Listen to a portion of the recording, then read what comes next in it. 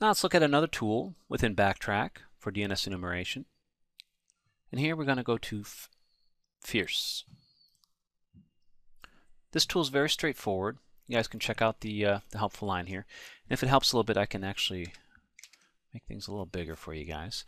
But basically what we're going to do here is we're going to type in fierce, as in /fierce.pl, and then we're going to put in a -DNS with our domain name of mile2.com. And as you'll see here, we instantly get a lot of information back, kind of what we saw similar to a little earlier with another tool that we looked at. So here it's going to go out there, find the DNS servers for mile2, in this case ns1 and ns2 at mile2.com, tries a zone transfers and says, hey, look, it worked. It did find misconfigured DNS server.